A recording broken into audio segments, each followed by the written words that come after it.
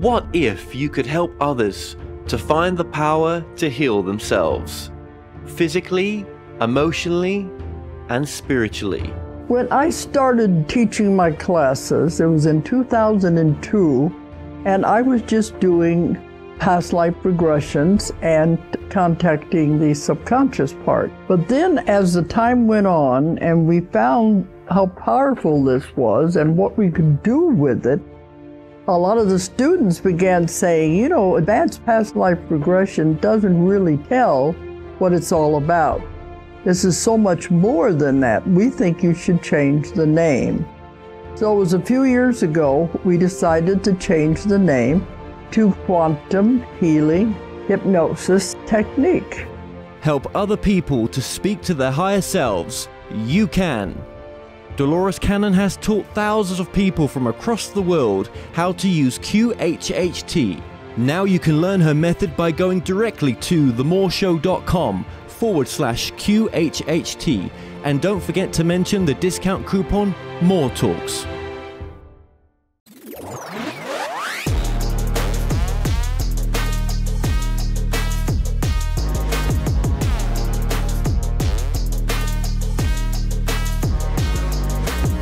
Nathaniel Gillis, thank you so much for joining us.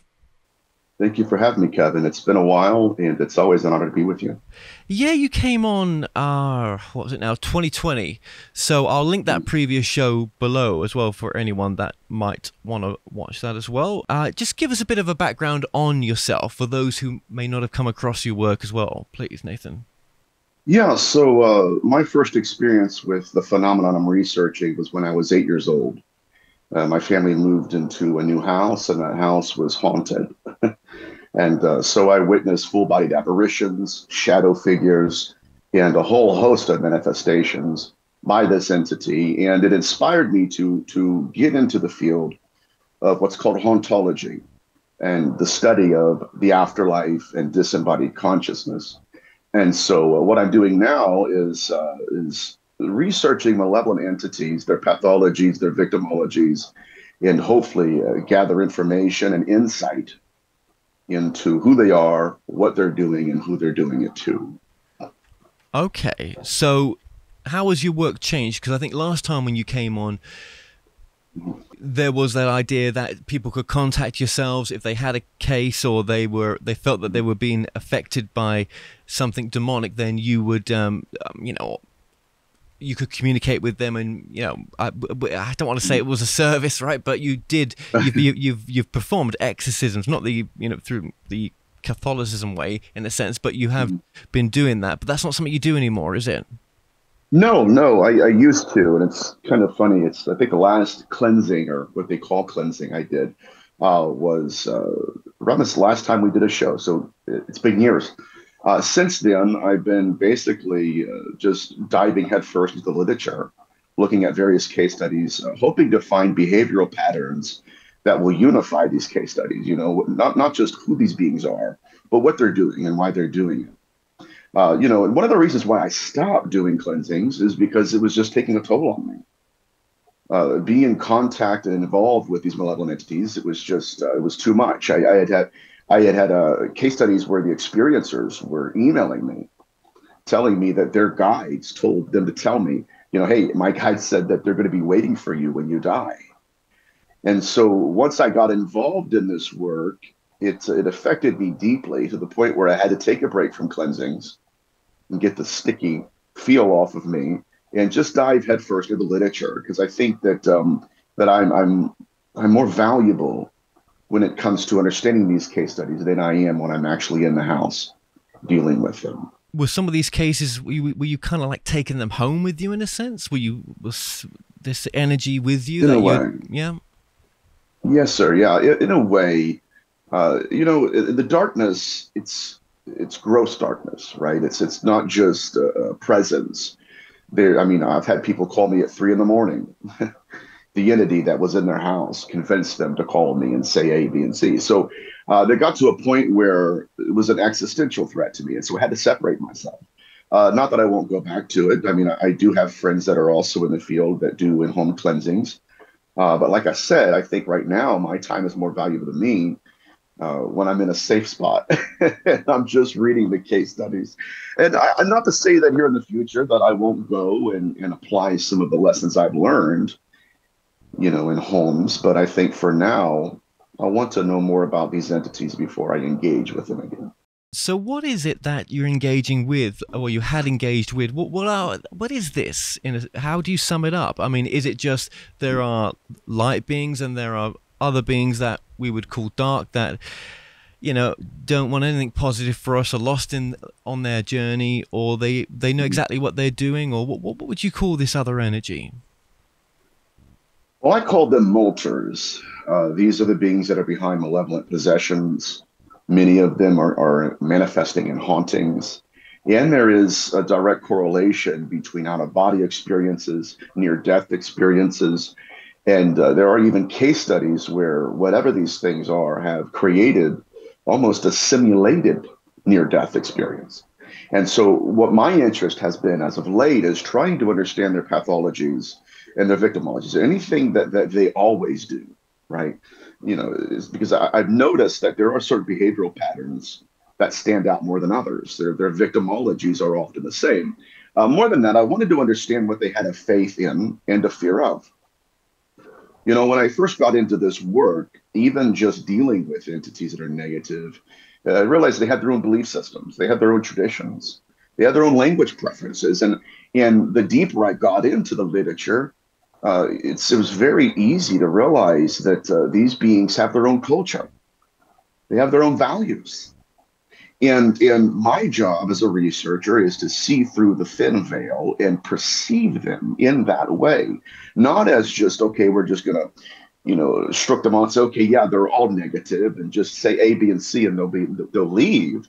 It's not true. When we interact with these beings, they will often mask themselves. And we can get into some of my case studies regarding that phenomenon. But my focus now has been, who are they? Why are they? And what is their interest in us as a species? I had someone on recently, Vicky Joy. I don't know if you've heard that name. And she had a book published by L.A. Marzulli, I think it is. L.A. Marzulli. Yeah. Yes, sir. Yeah. And her work kind of was in your field as well. And she says some interesting things, really interesting things, which maybe we'll touch upon with your work, but just how they have an agenda in a sense. There's an agenda here. Right. Correct. And they do. And they seem to be operating off of a timeline. And that's another aspect of the phenomenon that my colleagues and I are trying to understand. But more than anything, Kevin, it's literally these entities are masters of deception. Masters of deception. And what we're trying to understand in the field is okay, how do we test the spirits? You know what I mean? I mean, sure, we have entities that can appear to us as ghosts and the new ET or guides or something. But how do we test them to know what their intentions for us are? Right? And so that's what we're after at this point. And we're trying to see through the veil, but more than anything, we're trying to get data. Not dogma. We've had enough dogma. We want the real raw data in order to understand what's going on. Because if in fact they are operating on a timeline, then we're running out of time ourselves. And do you think there's a connection between that and some of the other paranormal phenomena that's out there as well that people have an interest in?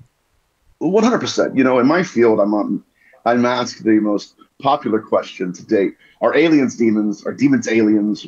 How does this all fit together? One thing that is glaringly obvious is that there is an intelligence behind both fields of research. And this intelligence has been manipulating our species since primordial history. And I believe the data is leading me to believe, I should say, that this intelligence has used a mask. One as a demon and the other mask as an extraterrestrial. But once you see behind the veil, you'll realize that there's something even more demonic than a demon and something more alien than an extraterrestrial that's behind all of this. And so really what we're looking at, and like I tell people, hauntology and ufology They're not dichotomies, they're dualities of the same phenomenon. But what we've learned to do throughout history is compartmentalize both fields of research. And again, I believe that the phenomenon is behind that. They do not want us to understand who and what they are. What is one of the main agendas, do you think? The self-replication of their species. I think, again, if we look at possession case studies in demonological literature, you'll start to realize that it's not limited to the Catholic definition of possession or even the Kabbalistic version. I mean, you have to look at it on a macro level. You'll see that possession itself was not just the relocation of consciousness, it was the replication of life. In other words, that this, whatever these things were, I call them altars, but again, they would possess people in order to have a new body to inhabit. And so I believe that plays a major role in this phenomenon. And even more than that, when you get into incubi, succubi case studies, you see how ufology, especially UFO abduction phenomenon, mirrors these case studies. I mean, almost they're twins. And so what I've been doing lately is trying to understand not just their pathology, but their sexual pathology. What's their victimology like? I've had case studies where these beings have manifested as boyfriends, husbands, and in order to deceive. And then once the act of copulation occurs, they're done. The entity changes its shape and it leaves. So that's a huge red flag for me, because these kinds of case studies, especially incubi, entities that look like men, appear to women, we've seen and experienced these for thousands of years. So my main point right now is that this is not a new phenomenon. This is an ancient phenomenon being interpreted in a new way. And I hope that makes sense. It does. Do you think we knew more back in the day, and that we've, well, maybe not purposefully, but whatever these things are, have led us to, just believe that, that in the fairy tales, in Old Testament, go towards more the science, don't worry about the mythology of it, in a sense. Do you think that's purposeful? Yes, I do. I think there is a control mechanism, or as Jacques Vallée calls it, a power structure to which they want to control our perception of them. I've had case studies where an individual I just recently worked with, where he had broke up with his girlfriend. He had moved across a town, and he got a new apartment, a new job, a new life, basically. And this girlfriend knocks on his door one night. How did you get my address? Right? I haven't talked to you in months. And so the girlfriend seduces him, and he wakes up in the middle of the night and she's gone. And so a couple of weeks go by, and so he picks up his phone, dials her number, and says, "You know what? It's been bugging me. How did you even get my address?" And she starts yelling at him. "I don't even know what you're talking about. I was out of town. That wasn't me." So this mimic aspect of the phenomenon is deeply troubling, because what this does, though, it implies such a knowledge base on their part about us that we can no longer afford to ignore. They can create entire theatrical performances in order to get us, and I'm going to use this word loosely, to consent to whatever their agenda is. And it's like I told you before the show. I mean, not only can they appear as Dear and Edna, and they have, but they've appeared as Jesus, they have appeared as Muhammad, they have appeared as authority figures. And so what I've learned to do is, again, not look at what we're seeing, because in many cases we're blinded by our own vision. We have to look beyond and see what the true agenda is, not just the mask they're wearing at the time. Do you think they're connected with people of power? In a way, I do believe in Malachi Martin's hypothesis of perfect possession. And we see that in not serial killer case studies, but people who will go their entire lives as deacons in churches, or a doctor, or some very wealthy business executive, a loving man, a loving woman, and all of a sudden something snaps in them, and they demonstrate a victimology and a preternatural knowledge of people's lives that they would have never had outside of something walking into their skin, fulfilling certain things on their agenda, and then leaving. So I do believe in the sense that there are entities that do possess people in power, and they will operate according to their own agenda. So when we talk about consent, let's go to the cases of even kids. I mean, we've got the make-believe friends, right? And maybe sometimes when we look back, if we ever did this in our life, we may find that, well, some may find that what they were interacting with actually wasn't of the most positive form, right? Yet Right. there was still consent at some level to let that in, but it's difficult to see it from a child's perspective. How do you, or maybe you could put that into your case when we talk about your beginnings in this, right? When it comes to your childhood, do you think you consented on any level to what happened to you as a kid? And just tell the audience what you experienced. So when I was a child, I was 8 years old. I say 8.5 because at that time it mattered. The hats always matter when you're a kid. Um, yeah, but it was at the open house originally that I encountered the entity. It was hiding underneath the bed, and I saw a full-bodied apparition of a little girl, and that's the shape and form this being took in order to bait me, literally, into a friendship, a relationship of some sort. And so what this does, though, is this gets back to a very strange happening that's occurring in the field.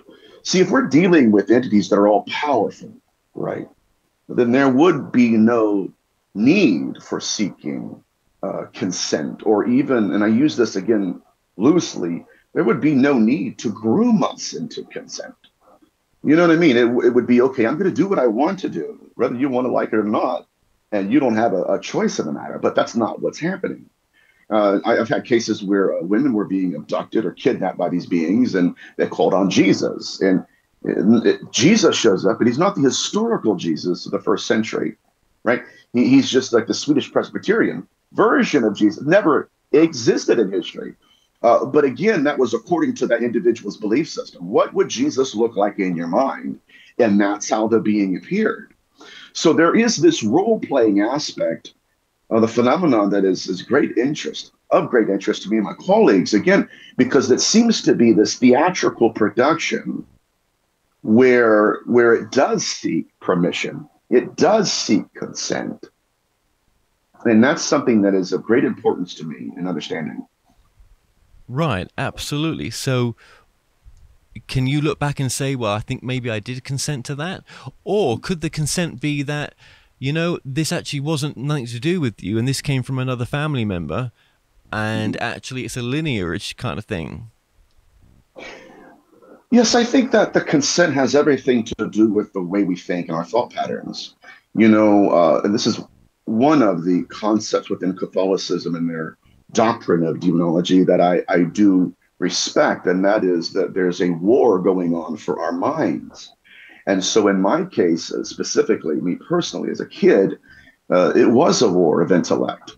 I would get thoughts in my mind all the time. And so what would happen was, without me even understanding the nuances of what was occurring to me, they would send a thought, and then I would believe it, right? And then once I believed it, that gave that being consent to, again, take a deeper and stronger hold in my mind. And so what possession does is, in a way, is the being literally wants to think for you without you fully understanding what's going on. And that's why when you have certain case studies of murders or someone who demonstrates pathology and victimology, it's literally like that being is wearing them like a skin. And in demonology, we would call that a social skin or a biological avatar. But it cannot do that unless there is some kind of mental consent given to them to where now they're thinking for you and not just with you. So where did this lead you then? What was the overall experience that you went through? The entity that I was battling was suicide, I believe. It was something that it fed on fear. And one thing that I learned that was very intriguing to me to this day even was that it would almost manufacture fear. It would project terror and then ask you basically if you believe it.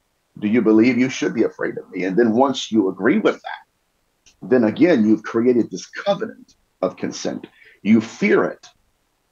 And so in the fearing of it, you're agreeing with the fact that it should be feared. And again, that being feeds off of that. So there are entities that are parasitic in nature that will cause terror. And I'll give you a case study after this, that will cause terror in someone's life and then feed off of the fear it created. There's a sort of, control there as well, isn't there? Yeah. Is the overall picture to turn people away from the light, in a sense of what they could do with their life? Is it to, we're talking about, I guess it's to feed off them, but it's also, if there's an agenda, is it to make the world in their vision, in a sense? Yes, they want to make us in their image. Now, that image may include their culture, their belief system, their language preference. We still don't know, but getting to a case study, just real quickly, I was reached out to by a family, and their 22-year-old daughter, this was during COVID, and their 22-year-old daughter was suffering from nightmares, and she was so debilitated. I mean, she was sick to her stomach. She was having gastrointestinal issues. They took her to the emergency room. And so at this point, it's 2:30 in the morning. The daughter's in the hospital. The family they're not allowed to go in there because of COVID restrictions. And so they asked me, can you help us? Like, what's going on with our daughter? And so I start to just do what I do. And I asked him, I think I know what's going on. I said, 2 or 3 years ago, I said, your daughter was, she experienced, I didn't go into much detail, but I said, your daughter experienced something extremely physical and something very traumatic. And I said, that's where this entity came from. And I said, here in about 2 weeks, I said, I would like you to sit her down and suggest to her what I've been telling you. What actually happened to you? When did this entity manifest to you? So that occurred. Once they got her out of the hospital, they took her back to the house and they asked her these questions. She said that she was invited to a party at a college campus. And at that party, when she went upstairs to use the restroom, a big burly man grabbed her, pulled her into the room, and assaulted her. Now, this is vitally important. She said since that night, she was having recurring nightmares. And in these nightmares, a male entity would step into her room. She said it wore the same clothes. It had the same masculinity, had the same persona. And she said, and since then, I've received very little sleep. And she said, it's begun manifesting physically. And so once they got her some therapy and closed that mortal portal, that entity left. But my point here being is that these creatures will, again, they will create certain scenarios in lives and use the trauma they inspired almost as like I said, a mortal portal in which to manifest in that individual's life. So once you deal with the trauma and you close that door, the entity no longer has authority. I think that's very important. What about those practicing or messing around with black magic? Well, I think, it's a lot like going out in the middle of the night and saying, hey, Uncle Ted, are you there? And, another Ted shows up, or an entity that claims to be Ted shows up. It's dangerous. It's very dangerous. It's like I said before, I mean, if we're dealing with creatures that know when people die, they do. They know what kind of clothes people died in, they do. And even entities that can create near-death experiences in order to communicate with us one-on-one. If we're dealing with a species, even if it's a species of spirit that has that ability, what in fact are we risking trying to contact them? Well, yes, some people, I guess, just feel that they want to, well, I want to use the right word here, but I have a curiosity, I guess. And sometimes when you open that door, it's not always the best thing to do. I'm sure it's quite destructive what comes through in the end. It is. And there's this, again, it's not a new phenomenon. It's an old phenomenon being interpreted in a new way. But this whole CE5 movement and this fallacy that just falls on its face, even with the smallest critique, you see it fall apart in our hands. And that is this theory that our intentions with them determine their intentions with us. We don't even trust strangers in that manner. We wouldn't tell our kids to take candy from strangers because what, right? Even is as good of a child as that may be, that doesn't mean that's a good person giving them candy. So what we're doing though, again, is that we're leveraging ourselves as a species, our consciousness, in order to communicate with the other, but we don't know what the other is. Now, what we do know, according to case studies, is very much so that these beings can appear in any way they want to. There was one case study of Ted Rice. He was a psychic healer that worked with the late Dr. Carla Turner.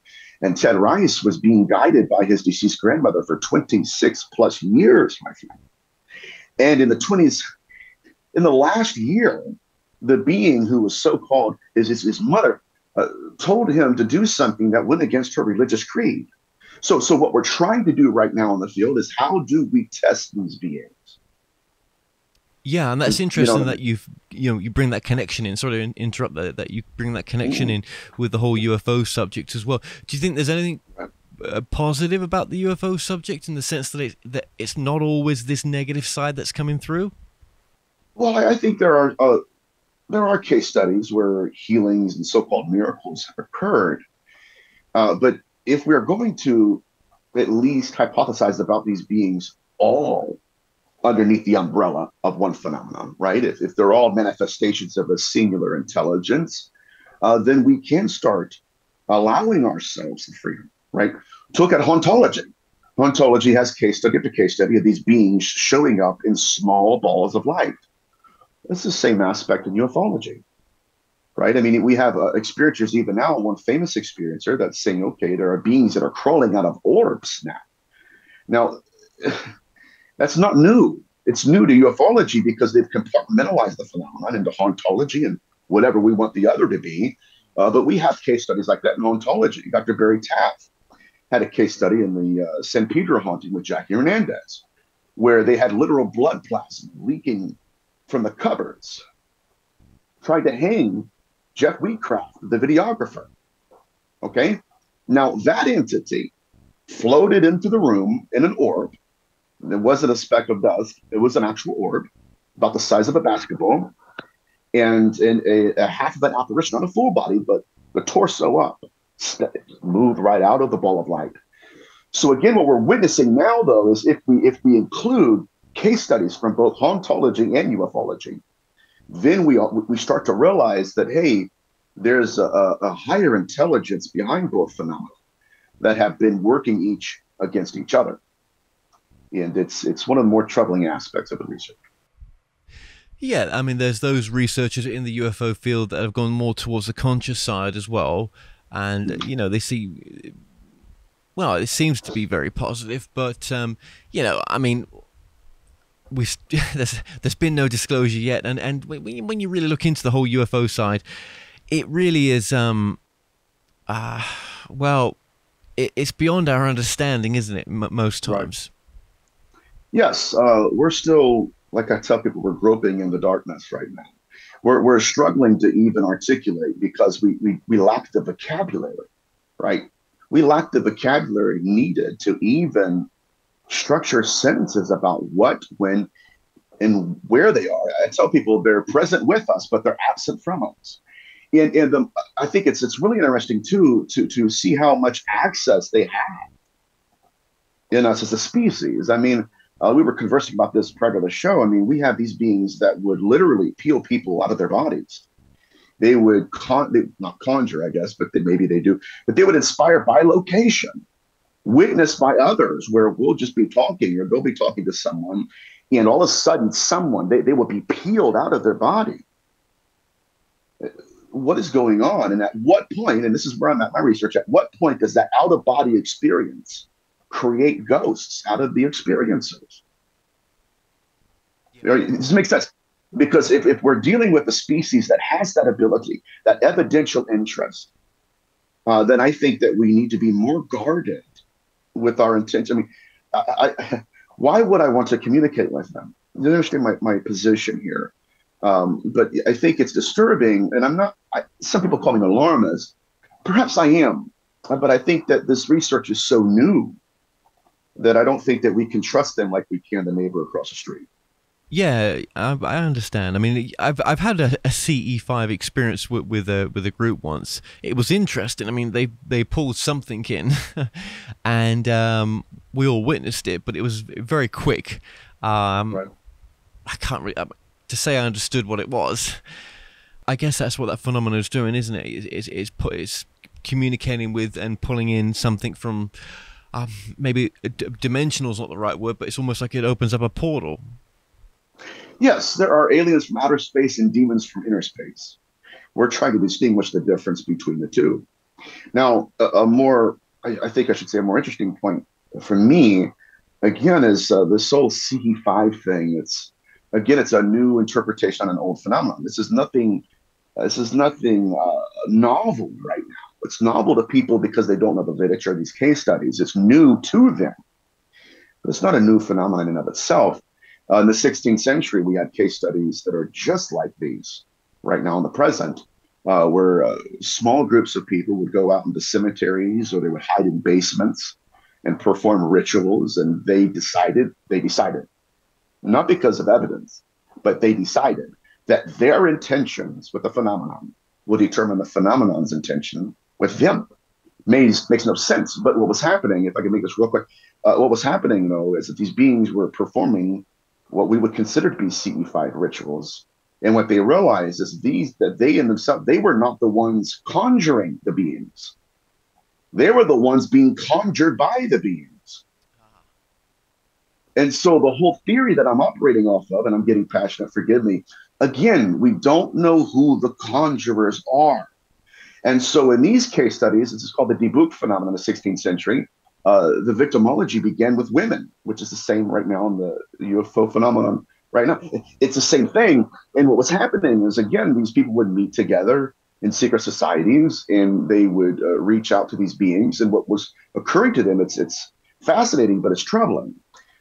These same women that were going out and trying to conjure these beings, they would go to bed at night and these entities that they conjured would step into their dreams and perform tests in a very clinical manner on these women and even inseminate them. You're going to see the UFO abduction phenomenon all over this. Inseminate them with the fetus. But right, it began as CE5. Next thing you know, these poor women are waking up and going to work, and their mind, they're thinking, okay, that was a really bad nightmare. That was a really bad dream. And then when they would go to work, they would look at their wrists and their legs and they would find ligature marks by these entities. What am I saying? What are you saying, Nathaniel? What I'm saying is, again, these beings stepped into their dreams and used the nightmare scenario to perform the same rituals that we're seeing in the UFO abduction phenomenon. Absolutely. I mean, you couldn't really. I don't think you could have that discussion, or maybe someone like Stephen. Well, some call him Stephen Greedy, but Stephen Greer would be able to have with you because that's not the experience that he's having with it, but that's his understanding of it. Mind you, he's more into the nuts and bolts and getting the whistleblowers out there if they are believed to be true, right? I think he brought up 700 whistleblowers on the last disclosure that he did, and that just seems most of these whistleblowers were, they had no names, right? But yeah, and what credibility an ER doctor's got to be talking to the CIA about subjects like that? I doubt it. I think if you went to some of these people that he supposedly talked to, I think they would say. I think he's making that up, but yes, I mean it's just a money grab. But yeah, but let me move on a little bit here as well. In your research, you talk about fallen angels, and then the UFO alien phenomena. What is the difference? Do you think it's just something that's been rehashed? Being rehashed. It's just another role that they're playing. I would remind everybody that the Collins elite. First of all, let me preface what I'm going to say real quick. There was a group of physicists from the Department of Defense. They were called the Collins elite, and as researchers, their goal was to connect any and all phenomenon And so essentially they said, okay, are these beings demons? Are they fallen angels? Are they extraterrestrials? Right.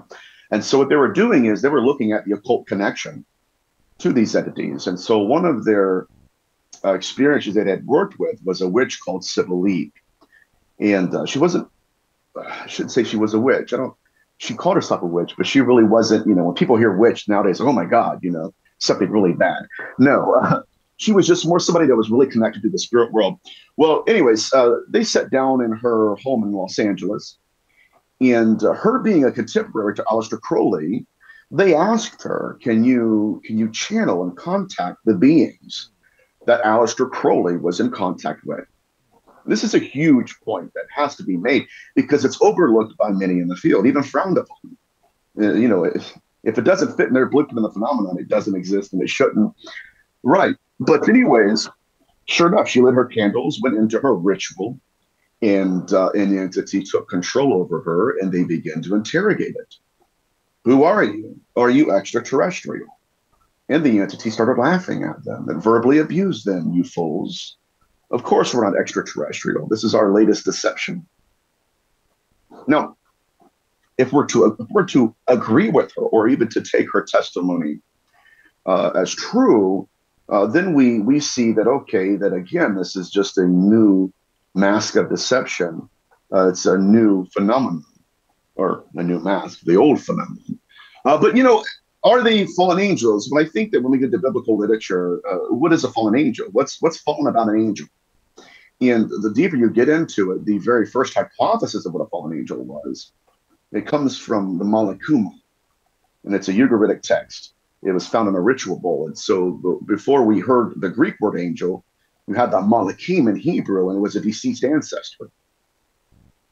Right? It wasn't just, okay, some semi-divine being. No, they were referring to, this is the theory, the oldest working theory. What they were referring to was the evolution of consciousness, where some people die and they evolve, others die and they mutate. And it's so funny because I reached out to a parapsychologist years ago, and I guess he thought I shouldn't say it like this, but I guess he kind of thought I was a demonologist in the sense of, take 2 prayers, call me in the morning. Not really someone, who was trying to get into the literature aspect of it. But I said, I'm researching fallen angels and demonology, so I don't believe in demons and fallen angels. I'm thinking, well, if you understood it through the most ancient lens, right, evolved consciousness, then what we would be doing right now as demonologists would be hoping to understand the afterlife and consciousness in general. So let's just go to a few case studies maybe, or just, well, at least one. Yeah, there was one case study that you worked on recently when it was, it was a murder, and I'll let you just go into what you discovered in that case. Yes. So I had received an email from a family that requested prayer. Now, my dad's a pastor. They thought they were reaching out to my father, right? Hey, Pastor Gillis, we need some prayer. Well, I asked them, okay, I said, okay, what do you need prayer for? And they said, well, we're experiencing a large amount of violent paranormal activity in our house. So then my dad said, well, that's kind of your field. You go ahead and take care of us. So I did.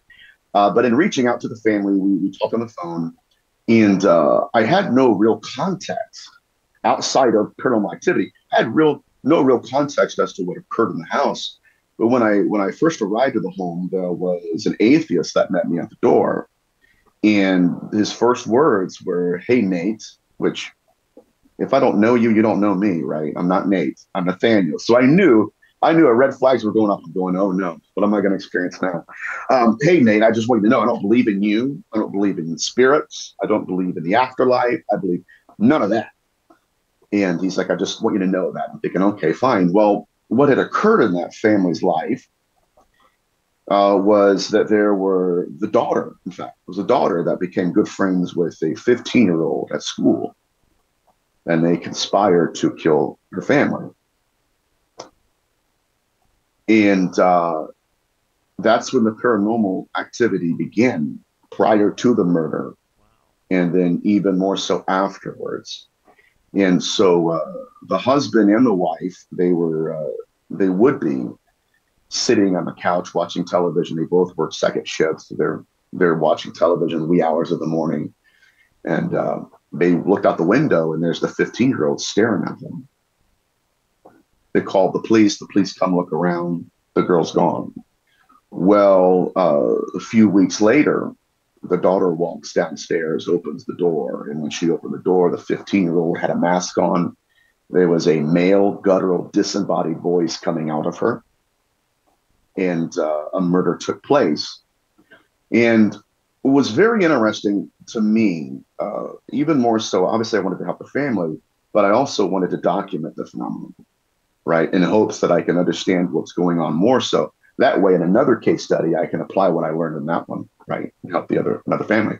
Anyways, they had cut up the carpet, and they were seeing shadow figures, orbs. Something was knocking on doors, walking in the house at nighttime. And so when I did the cleansing, there was something very unique happened. The atmosphere became very charged with energy, and it became very hot, so much so that the husband was doing this, saying, "Get it off me." It was like you could feel it burning almost. And when I performed the cleansing, it was almost like something slowly turned the lights on. You could just see it leave. Now, about 2 months later, I was sitting in the same restaurant, in the same seat as I was when I got the original email from the family. And a couple to my left sat down next to me. I'm reading a book. I always read. And the woman next to me, she begins to ask me questions about what I'm reading. And then we get into, what do you do? And I told her what I do. Okay, have you had any recent case studies? I didn't go, obviously, not into detail. Right, I won't do that, but I will give you the basic tenets of it. Anyways, I did the cleansing, and thankfully the paranormal activity stopped. And she said, "You're Nathaniel Gillis." I said, "Maybe." I don't know, right? Yeah, I don't know at this point. She goes, "Oh yeah." She goes, "I know you." I said, "How do you know me?" She said, "I'm the social worker that was working with both of the minors." And she said, "The night that you did the cleansing," she said she got a phone call from the jail cell. One of the girls told her that the entity that had been taking her and manifesting to her at nighttime told her, "I no longer have authority over you. I have to leave." So something occurred from the actual initial cleansing, and it manifested in such a way where, again, I still don't know what happened. But that entity told her, "I no longer have authority." And so that was the social worker that had been working with the minors at that point, which blew my mind, mind you. I thought, what? That's incredible. I bet you a lot of murders that I bet there's something working there, isn't there? I think, if something's got that much energy that it's going to happen, as in, things are aligning for the murder to happen, right? Right. I wonder how many cases, if you were to look at them, actually have something demonic hanging around. Almost like when people say that, whisper in my ear, do it, you want to do it. Do you know what I mean? But how many people have said that they heard voices? Now, yes, you could say, well, that's their, get out of jail card, or at least for their own, selfish reasons. But there's so many people that say that. Yeah, I think it's an excuse that a lot of people try to pull to get out of jail, to get out of jail free card. The devil made me do it. That doesn't mean that there aren't real, genuine case studies. I mean, if you look, I think we talked about this in the last show, and this will probably be the only thing that I can cover again on the show. But it was Jeffrey Dahmer and his only living victim. Jeffrey tried to drug him with liquor, and so the guy comes out of the restroom, and he didn't drink liquor; he drank beer, and that literally saved his life that night. Because he was going to get drugged, and bad things would have happened. But this victim, he said, he walked out of the bathroom, he looked over, and he said, "Jeffrey Dahmer is watching The Exorcist. He's swaying back and forth, and he's speaking in tongues." Now, that's another aspect of my research that I think is going to be new research in the field. I think that hopefully a lot of people get on board with this, and that is the pathologies of these individuals, because a lot of them go into trances and they manifest memories and language preferences that transcend their own life experiences. Right. Even the Zodiac killer, when they finally hacked his code, he said, "The reason I didn't kill any more people is because those are the only souls that I needed in the afterlife." Who told him that? Right? I mean, if we're getting into entities that will wear people as social skins or as biological avatars, then we're going to get into possession studies and how it is that a lot of these serial killers have a predatory nature that is almost supernatural. You know what I mean? They know what time to get there into the house. So they know their victimology is almost centered around the afterlife. And it's not just that they're killing people, but they're killing people for someone or something else that's involved. I wonder where destiny lies in that, where free will lies in that. You know, if we're sort of having a human experience, where we're, you know, and we're sort of predestined for this event to happen, yet I'm sure that we can change it, but we seem to, you know, some of us be aligned to go ahead and do it. Is there a soul contract there, do you think? I mean, I don't know. I've been approached by multiple people who they've told me that they've had soul contracts with me, which was awkward. I'm like, really? I didn't know that. But it does seem, I mean, there are various case studies where these beings will do things to us and then tell us that it was our decision. You made this agreement with us before you were born. And I personally I have an issue with that. Because, you know, at some point, it's almost like Hannibal Lecter. You're doing this to yourself. And you're making me do this to you, which I think there is very little proof of personally. And I would need to see more case studies, before I make a decision. But I'm very cautious about that. I think that, again, if we're looking at, okay, you mean they're assaulting us because we want them to, we agreed to this. Why don't we know that? And why do they know that? It's very strange to me. Yeah, I mean, I know I've probably mentioned this in the other interview as well, but just with the work that your father's doing and has been doing, and the work that you do, that's just fascinating. I'm sure he finds what you do very interesting as well. It's troubling, to him at least. Sometimes we'll get into conversations, and I don't want to talk about it anymore. So I'm like, okay, I'll have to go bend the ear of like Dr. Barry Fitzgerald or somebody, just pick their brain, Well, I get that, yeah. I mean, it's not. They're not easy subjects, are they? No, there isn't. They're not, brother. And sometimes the darkness it just gets too much, and then I have to unplug. I'll fly out to Rhode Island, or I'll watch a whole season of Frasier. I love Frasier, so just to kind of unwind, because again, if you look too much into this, it will start affecting you. And I believe the data suggests that that's one of the controlling mechanisms the phenomenon employs. It does not want to be understood. It wants to be believed in, but not really understood. Oh. Well, true crime is very popular, isn't it? It's a really popular subject. Do you think that, in your opinion, do you think that calls things in? Or, I mean... I don't know. Hopefully not, right? Hopefully not. I mean, I know there are people that say that, saying the devil's name or a demon's name, they'll be attracted to it. Again, I think that these beings have their own pathologies and their own victimologies. There was a case in the 17th century of a man picking apples in an orchard. And this entity assaulted him and crawled into his skin, literally possessed him. And when they took him to the exorcist, they were interrogating the entity because it literally, again, it's possession. He had commandeered that man's consciousness. And upon talking to the entity inside, the entity said, I used to be basically a murderer. I used to hurt people. And he said, the reason I picked that man was because I had committed an act of assault underneath that same tree in that same orchard. So many of these case studies demonstrate the same high points and pathologies of serial killers, even down to these beings carving symbols underneath people's eyelids. Right? What are we dealing with here? It's not just consciousness and the study of the afterlife, but it's literally people carrying on their same characteristics they had in life into the afterlife. Wow, and which is fascinating. Yeah, I mean, how do you keep your sort of yourself clear of this coming into your energy field too much and taking you over in a sense? I mean, what's some of the things that you do? I mean, well, I love food, and I kind of just go into myself, really. Like I said, I love Frasier. And I always know, like if there's a particular case study that's too heavy, I'll put it away. There were, and I'll tell you what too. There have been times when I got too deep into the research, and they begin to manifest during my shows. Especially what I call the molters. I was doing a show in Rhode Island with some good friends of mine, and before we even started recording, my friend had her headphones on.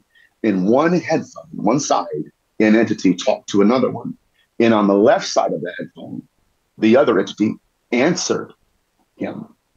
And that's when I realized, oh, right, I'm getting too close. I need to back off a little bit because I don't want to die.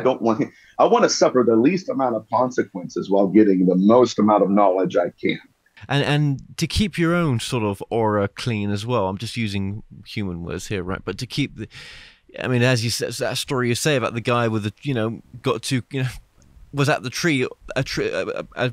space where something, some action that had nothing to do with him had been committed. I wonder if you've got to be at a certain energy, that you've got to be a bit low yourself for that to be invited in as well. It's very possible. I think what's really interesting about that was, again, this being demonstrated the characteristics of a serial killer in that he was stalking his old crime scenes.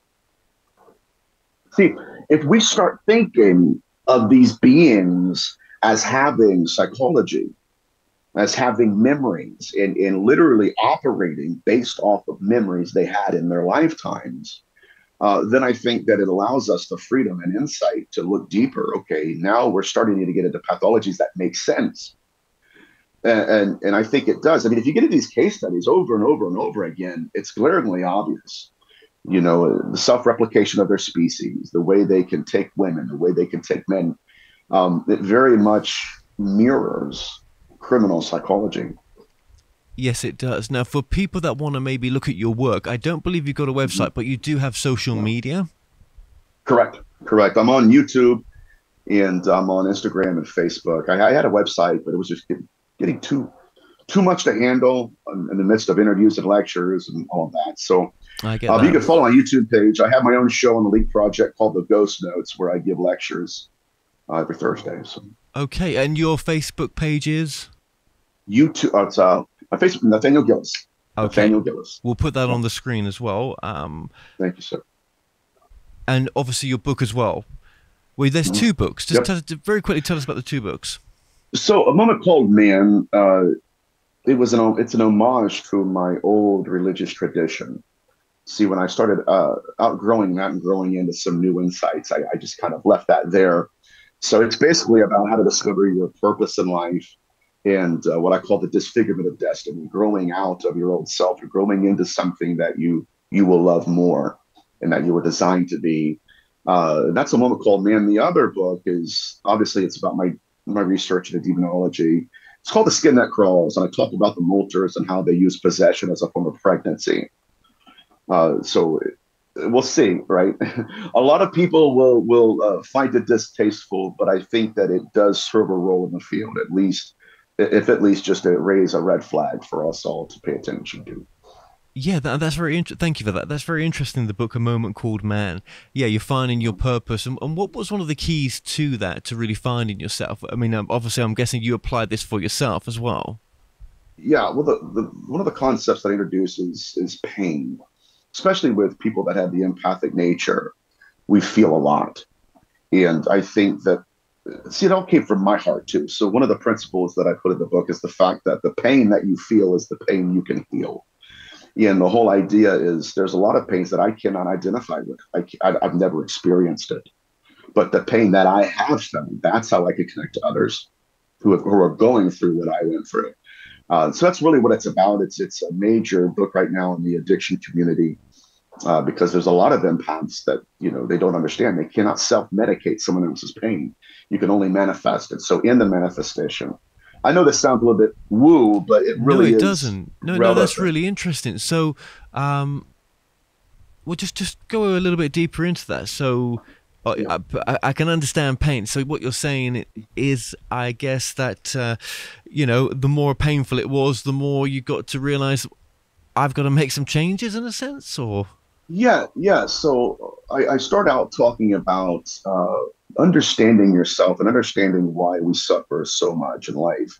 I deal with scars and how that in those scars there are words. In your wounds, there are words that are created to help others who are going through the same pain. And so I deal with just it's really relevant, I should say, because I get into how to understand yourself. I talk about Evan the beaver who was rescued from a puddle. They all thought he was a rat because he was missing a tail. He was actually a beaver, and he was going through the house tearing everything up. And so the family originally thought that we got to get rid of him. This rat is eating everything. What they didn't know was he was destroying everything to build. I just got chills, to build for his family, which they were. And so the whole concept evolved around, hey, listen, if you're in the right place and you find your position in life, everything that you would see as destruction will be actually you building something.